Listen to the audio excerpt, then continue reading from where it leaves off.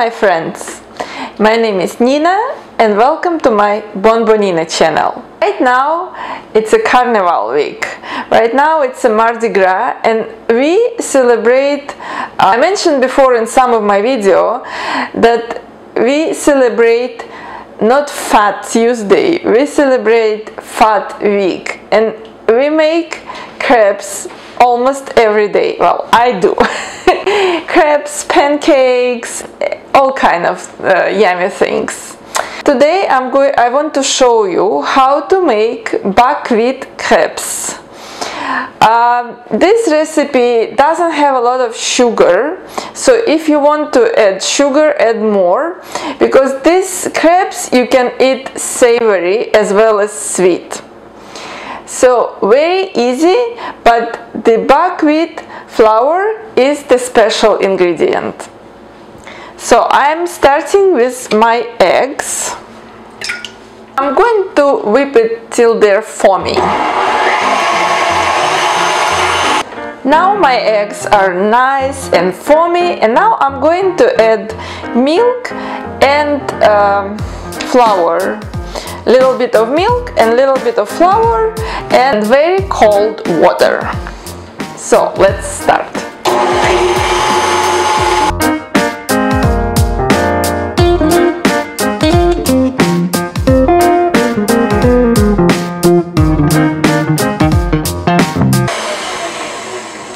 Everything is nicely incorporated.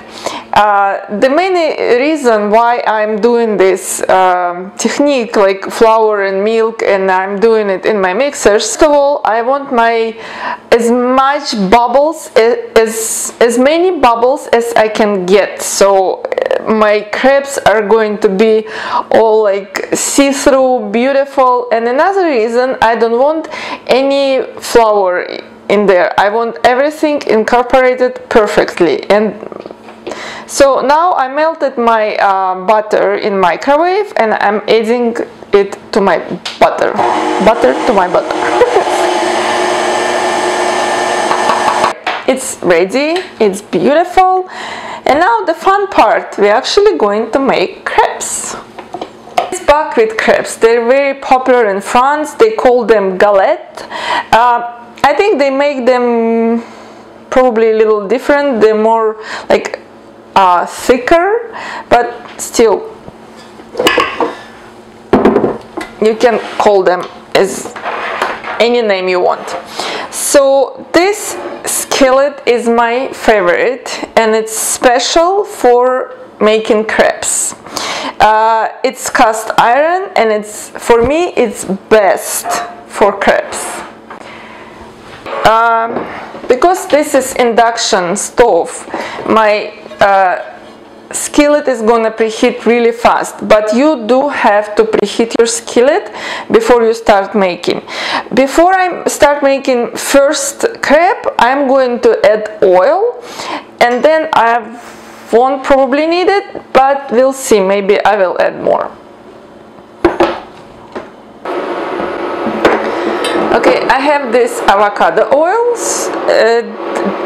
It's better if you use oil without any flavor. If you're adding butter, still add a little bit of oil, otherwise your butter is gonna burn. Just a little bit. And your skillet has to be really hot.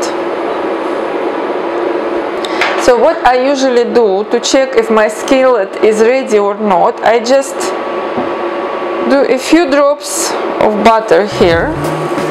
Yeah, and it looks like it's ready. So I'm making the first crepe.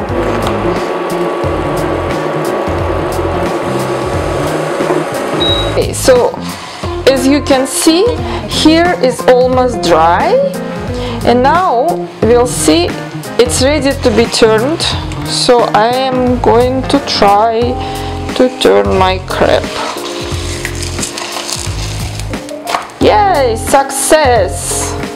And now we cook it on the other side. Okay, my first crepe is ready and I'm taking it off. Beautiful thin crepe. And I am repeating the process.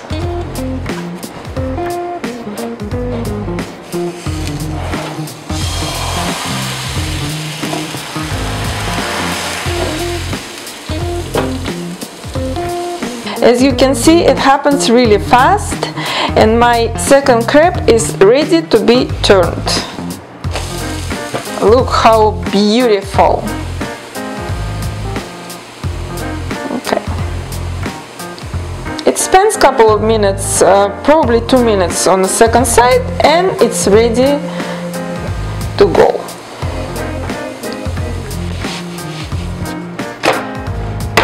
And another one.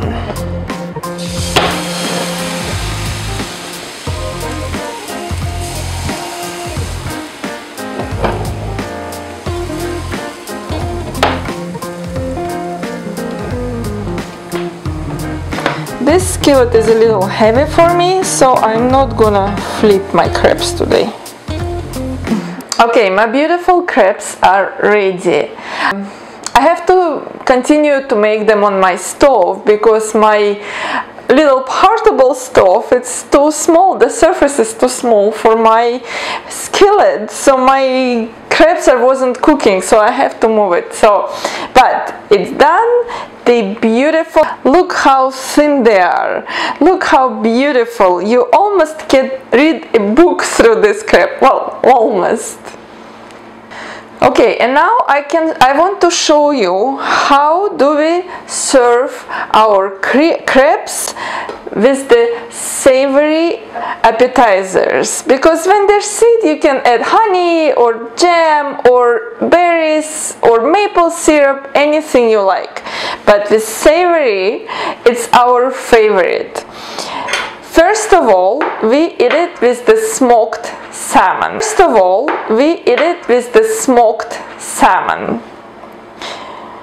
So I'm opening my crepe. I put a piece of salmon inside, a little bit more, and I roll it like that. And it's ready to be served. Beautiful. You also can add a sour cream on the side, and while you're eating it, just dip it and enjoy.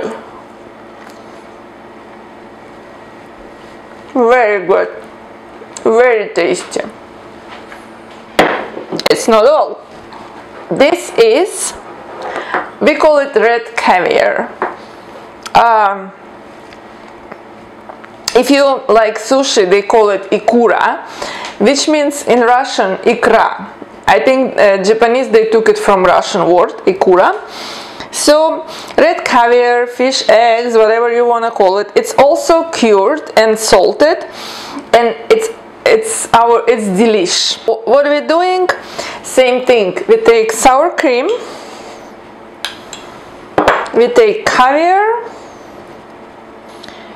close it, and enjoy.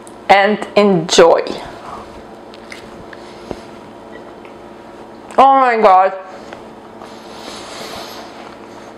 This is our traditional feast for the crepe week, for the Mardi Gras.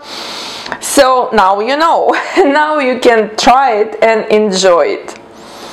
Okay, I hope you like this video. I hope you like this recipe. Put your thumbs up, subscribe. Tell if you like this recipe, tell your friends about me, about this channel. Make this recipe and let me know in the comments how did it go, and stay tuned for my next video.